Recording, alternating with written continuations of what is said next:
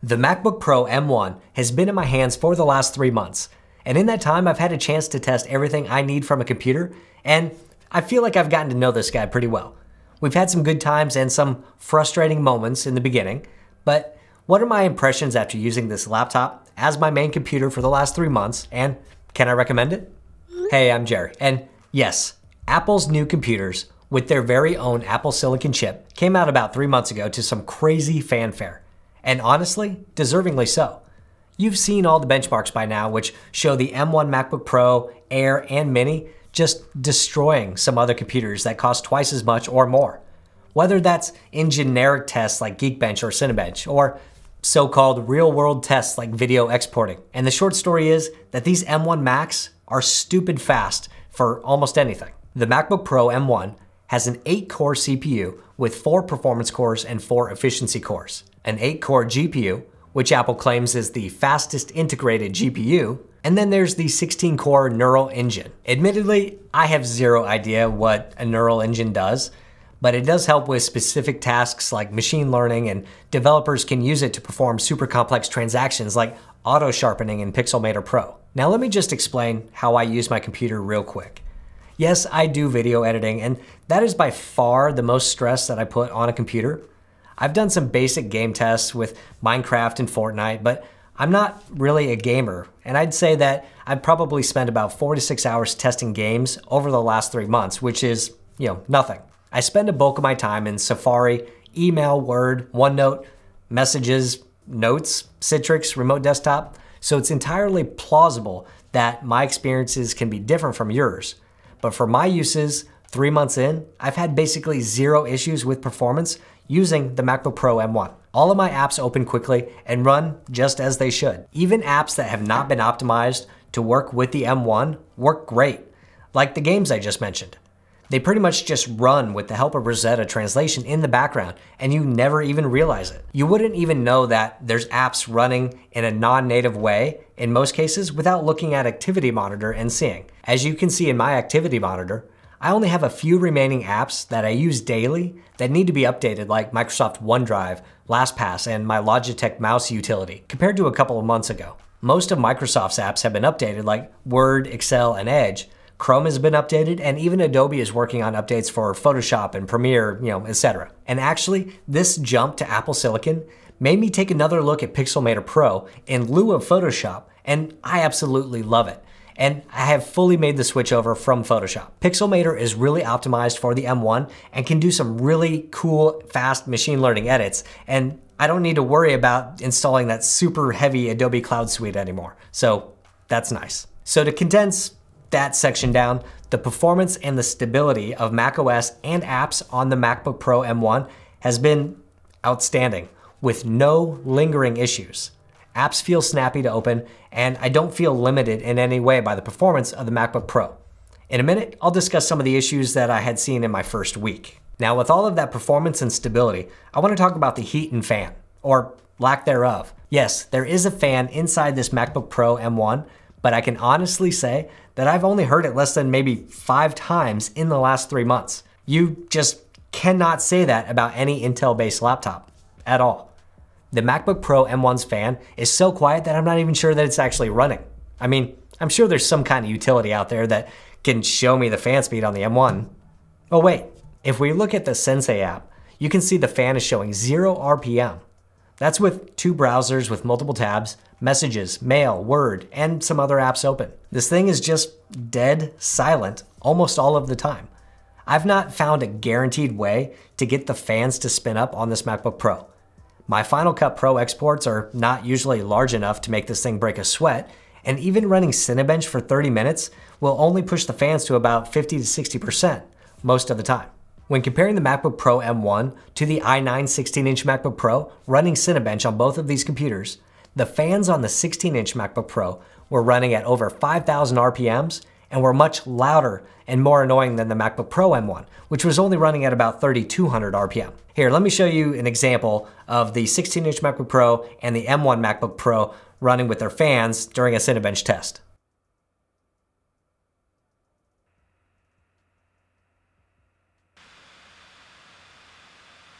Fan noise is not the only thing to worry about when using a laptop. There's also heat.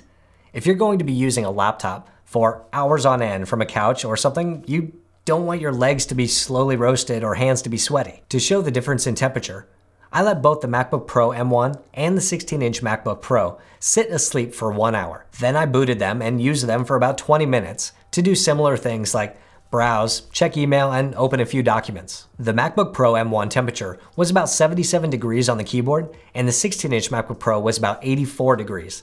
The room itself was a little chilly at about 68 degrees. When running the previous Cinebench tests, the MacBook Pro M1 got up to 95 degrees on the keyboard, and the 16-inch MacBook Pro got up to 108 degrees. That's a pretty big difference, but that's enough comparing the M1 MacBook Pro to the 16-inch.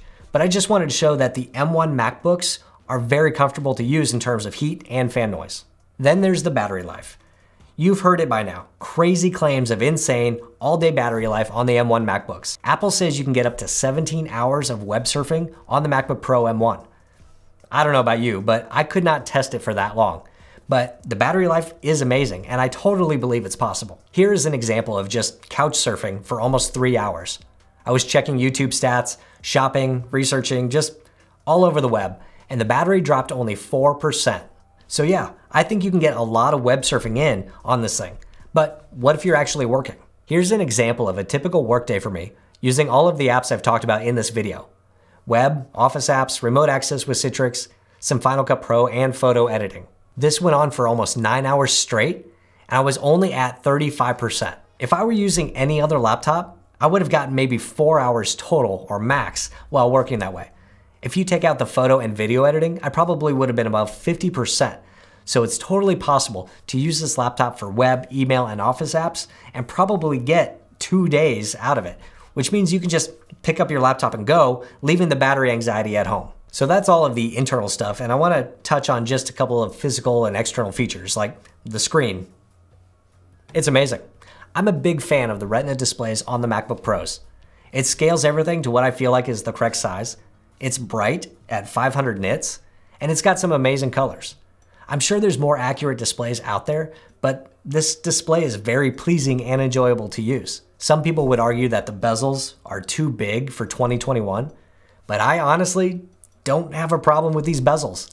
I feel like they're just fine, and when I'm working, I don't even see them. Of course, smaller bezels in a new design would be nice, but I just don't care about these. The keyboard is great.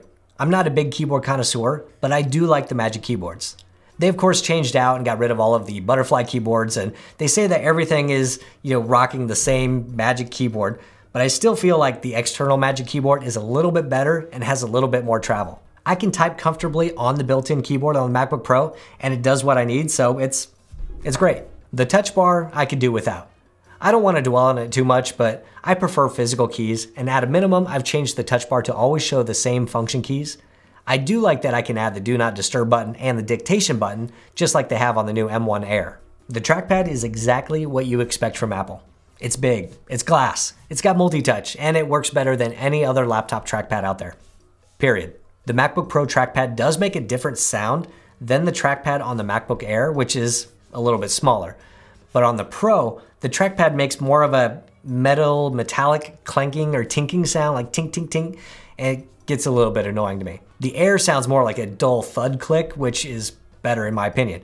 I'm not sure if this is just how the haptic engine is made or if Apple purposely makes the sounds different between the two laptops, but I prefer the sound of the Air much better than the trackpad sound on the Pro. I know, stupid thing to complain about, but I gotta find something I don't like about this MacBook Pro M1. The only other hardware features I can think of are the speakers, mic, and webcam. Apple says that the webcam is better, and I guess it is, but I don't use it often enough to make a real observation.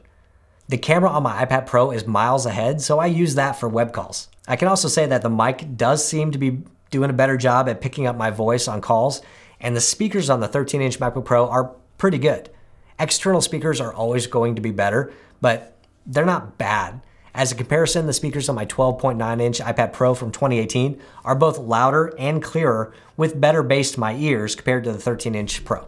Now, I do want to follow up on my first week performance issues video. You may have seen on one of my previous videos, I was experiencing some issues within my first week. When I got the M1 MacBook Pro and Air, I was installing everything I could to test and see what was working, what was not, and checking performance against my other MacBooks and my iMac. When it came time to edit my first video on these machines, I ran into major performance issues that prevented just the timeline on Final Cut Pro from working. The audio would stop playing, and they basically became unusable for a period of time. The next day, I installed Big Sur 11.1, and since then, I've not seen any of those issues return. Looking back on that, I'm guessing that what happened is I probably ran out of space with APFS snapshots, which cleared out overnight, and then the 11.1 update probably helped clear out some of the other issues I was having. I also talked about the speed of external USB-C drives being much slower than on my Intel machines, and that's still a problem.